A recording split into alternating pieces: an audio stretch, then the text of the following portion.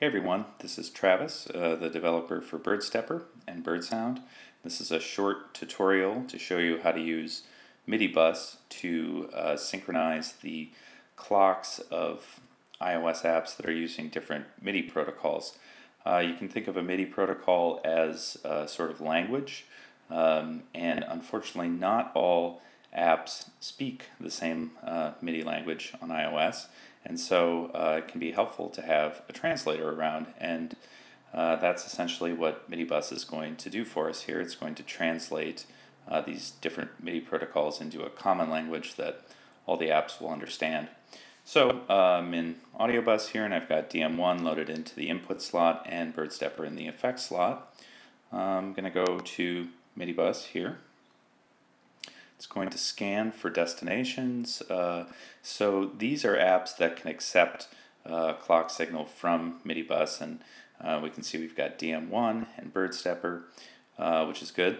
If you tap on these entries, you'll see that the icon on the left toggles between a blue arrow indicating that MIDI clock will be sent to that app versus a red X which indicates no MIDI will be sent. So we want MIDI sent to both birdStepper and DM1. I'm going to quick hop over to the monitor screen. I want to check to make sure that DM1 isn't sending MIDI to MidiBus, which can cause a loop, a MIDI loop, and that's bad. So it's not sending MIDI events to MidiBus, so we should be good to go. Alright, so we got to go to AudioBus, and we got to configure these apps so that they're listening for MidiBus's clock signal. So we're going to go into DM1. We're going to go to the MIDI settings, which are under Song, MIDI, and on the left-hand side you'll see DM1 receives MIDI from a few options, and you can see MidiBus on there, and we want it to receive tempo information. So I'm going to just toggle that switch. And now I'm going to test this. I'm going to go back to MidiBus. I'm just going to hit play, and we're going to see if DM1 is picking it up. And it appears that it is. So you can use MidiBus as a controller app, using it to start and stop the pattern. And also to adjust the tempo.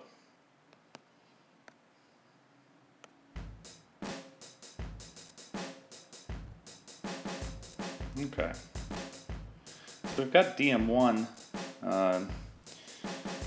listening for MidiBus. Now we want to check and see if we can get the same thing going with birdStepper. So we go to birdStepper and we do basically the same thing. We're going to tap on clock. And the clock source here is internal, so we're going to switch that to MidiBus. And you'll see that the tempo switches over to somewhere between 80 and 81. That slight change in the tempo indicates that there's a little bit of inconsistency in the timing of the clock signal, but probably not enough to cause us any real problems. We're going to close out of that. We're going to hit start in birdStepper.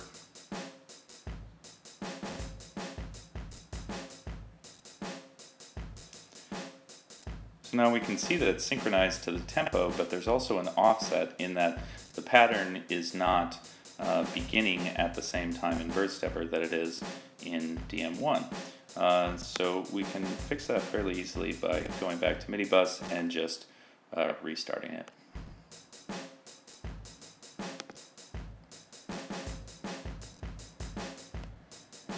Now we go back to birdStepper. And now it looks like the pattern is synchronized pretty effectively, so let's add an effect.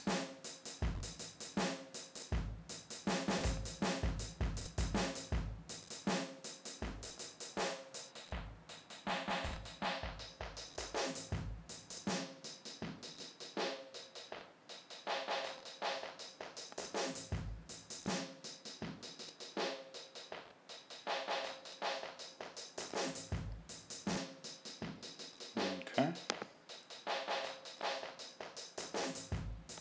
So now we can control the MIDI of both apps from MidiBus.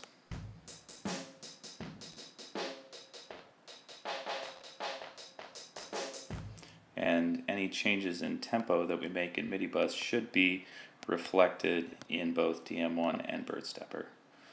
So I'm changing the tempo to 120 beats per minute. I'm going to start it, and then I'm going to go and check to make sure that each of the apps is picking up the appropriate tempo.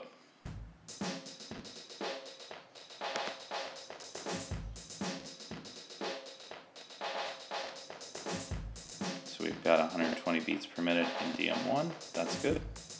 Let's check birdStepper.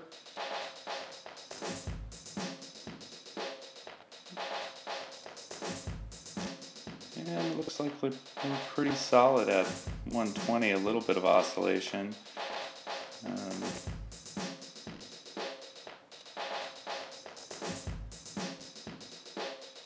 But generally synchronized.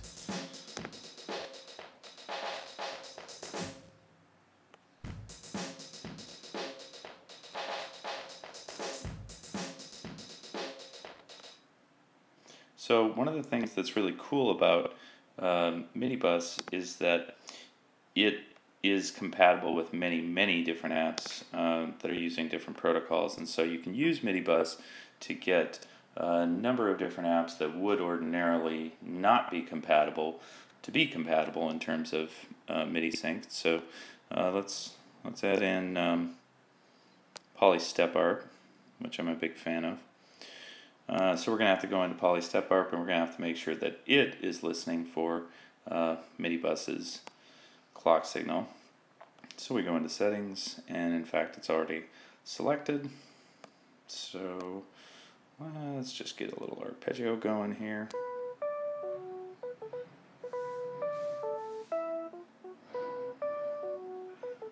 Okay, so it's already playing on its own. We're going to have to go back to MidiBus to get them all working together.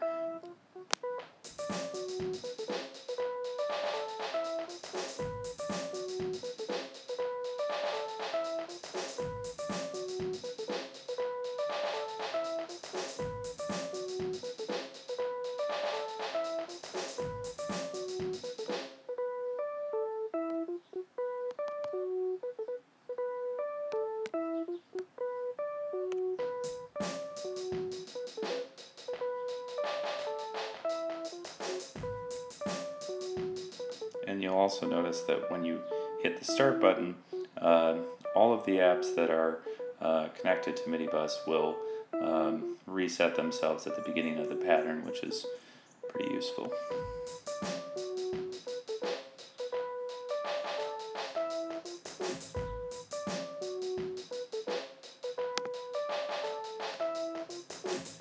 Now, because this is kind of a fair amount of setup, that you probably don't want to go through every single time you want to use these apps together, we're going to take advantage of AudioBus 2's state saving feature. So we're going to save this as a preset.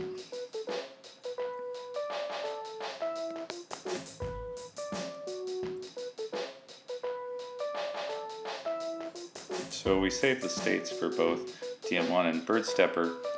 birdStepper isn't yet compatible with state saving in AudioBus, but we can now quickly load the settings that we just configured by the AudioBus 2 preset menu. So this is one I did earlier.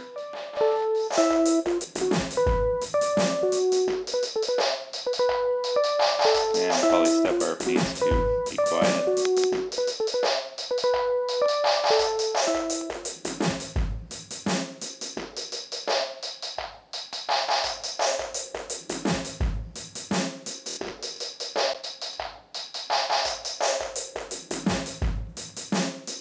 Now we've got two drum machines synchronized to a single signal, and birdStepper should be picking up that common signal.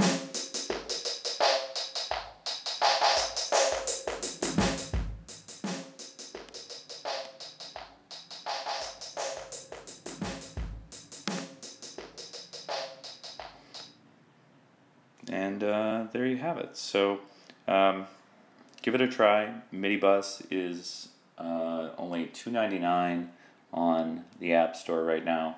And in addition to being inexpensive and really useful, there's kind of a larger reason to support MidiBus, which is that it's open source, it's an open standard, it's not proprietary, it's not the property of any single company, as a number of MIDI protocols are, and so by supporting MidiBus, you're effectively supporting open standards, open source, which means broader and more reliable compatibility in MIDI sync between apps on iOS. And personally, as a musician, I think that that's probably the number one thing that we need in order to seriously use iOS as a music making platform. So support open standards, support MidiBus, and yeah, have fun doing it. All right.